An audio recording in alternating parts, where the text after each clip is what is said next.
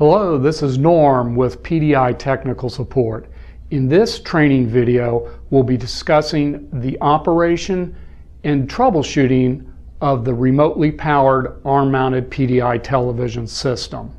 PDI televisions can be powered in two manners, with an external individual power supply, or in this tutorial, we'll be discussing the multiple port power supply, which is mounted some distance from the actual TV's location. I'd like to direct your attention to our PDI central power supply.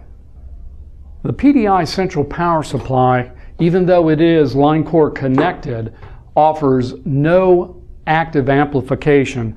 Rather, it has insertion loss. It has a passive RF network which accepts an input signal and then divides it amongst 10 outputs. This particular model offers a minus 14 dB insertion loss. So kind of keep that in mind when you're setting the level of signal into the central, in that you need a considerably larger signal than what you might anticipate. Having connected an input signal, what I'd like to discuss now is the style of coax cable that is used between the central to each bedside location.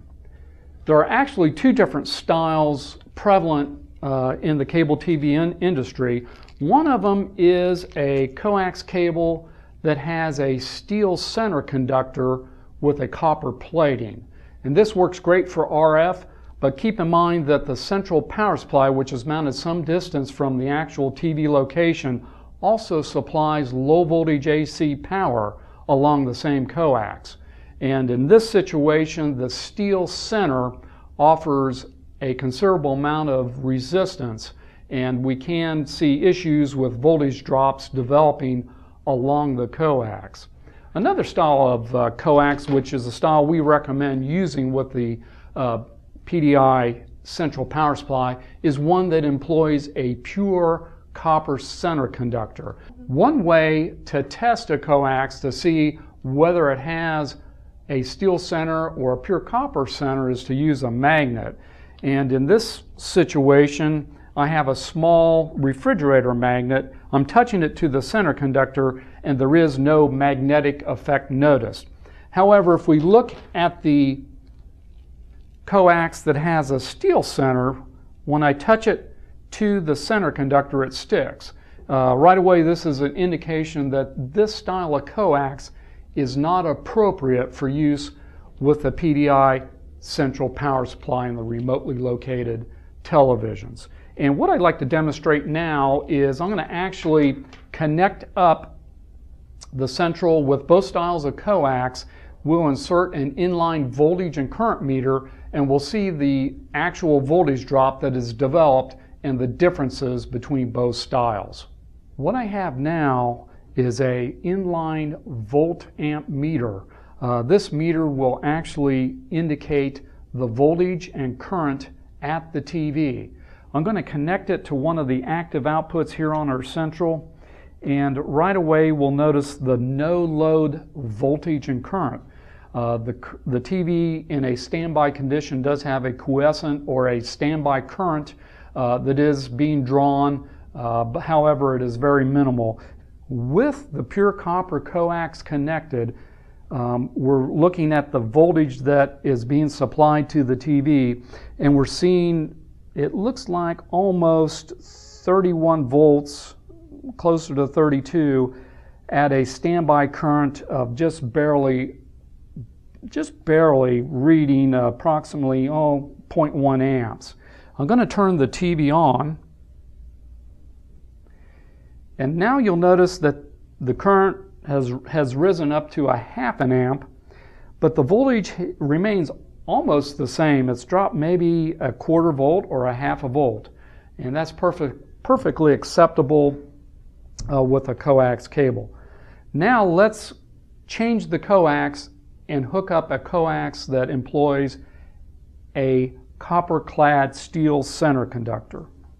With the copper-clad steel center conductor style coax, we're noticing approximately 30 volts to the TV at the standby current of 1/10 of an amp.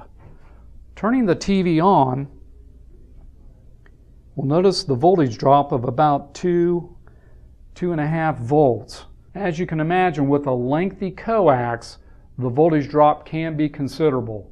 Electrically, the steel coax has approximately 8 to 10 times the resistance of a pure copper coax.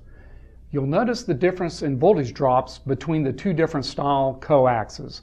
The steel center has approximately twice to 3 times the voltage drop of a pure copper coax. This will cause an issue, particularly on long runs. In other words, a 100-foot coax that's made of a steel center with a copper plating electrically will appear to be approximately 800 to 1,000 feet long. Upon installation and with the TV turned on, you'll notice low voltage conditions at the TV. Symptoms such as hum in the audio, a vertical, or rather a horizontal line which will scroll through the picture, or the TV may operate erratically. You turn it on, it'll operate. Once it gets warm, it turns off.